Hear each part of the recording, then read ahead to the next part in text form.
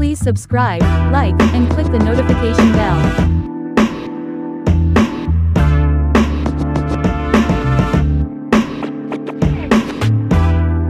Robin Thicke looks like he was seeing blurred lines on a night out on the town, stumbling into a potted plant and wrestling with his fiancée April Lovegeary as she tries to get him to leave. The singer appeared intoxicated Thursday night outside the Floor room in West Hollywood, and April certainly thought he was intoxicated. As she put it, his drunk ass is so drunk. The video picks up with Robin trying to grab a bag from April outside of the club entry, but she breaks away from him and hails a ride, and then he stumbles on his way back into the club, falling into a bush.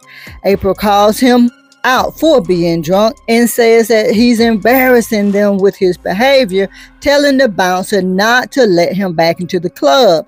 Robin continues trying to get his hands on April's phone for some odd reason, and then they get into a physical struggle on the sidewalk as she pleads for him to stop.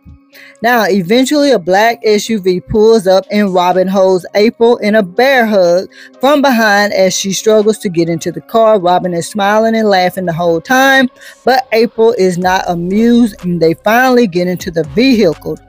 Now, TMZ puts it kind of lightly, so I'm going to tell you what I saw with the screenshots. Now, I can't play the video because TMZ will copyright me real quick. So, when he was going in and ran into the bushes or fell into the bushes, April was yelling, "Don't let him go in there." Now, pay attention to the words at the bottom, guys.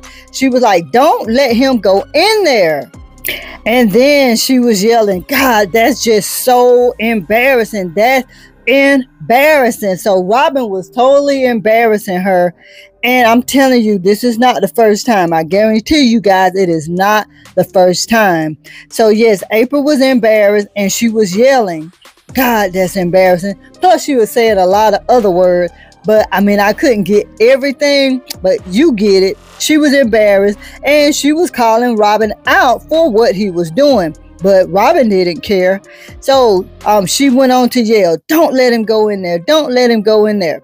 But Robin didn't care. So on TMZ's side, they were saying, he was trying to grab her phone or whatever. But my main focus was her, how she was dealing with this situation, how she appeared to be frustrated with this situation, as though she had been through this with him a number of times, but TMZ wasn't there those times. So then she went on to say, "Your bitch ass is so drunk." So again, TMZ are seeming to make it like it was nothing or no big deal. But yeah, she was like, "Your bitch ass is so drunk." And so she was just like pulling for him to come on, for Robin to come on. But Robin, he wouldn't come. He was insisted on going into that location. I'm not sure if it was a club or a restaurant.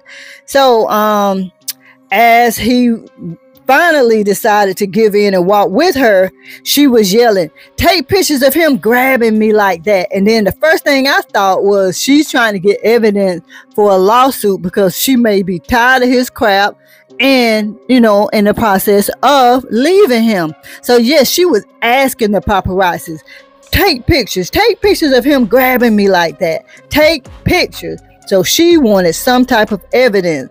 Then she started yelling, "Stop, stop, stop, stop." So she's begging Robin to stop grabbing on her, but he didn't.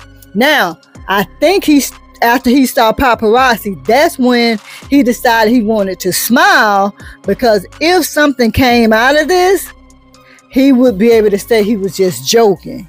But this was a serious matter. She was pissed off with him. She wanted evidence of him grabbing her. But then, for some odd reason, she decided to say, "Robin, they're taking pictures. You better stop." Like she was saying, hey, you don't want, the media or anybody to make this more than what it is. So, babe, just stop. They're taking pictures. You don't want them to see you like this. So I'm conflicted. Like, was she really trying to get some type of proof of him abusing her, or was she really sincere that she didn't want them to take pictures of him and Robin in a negative light.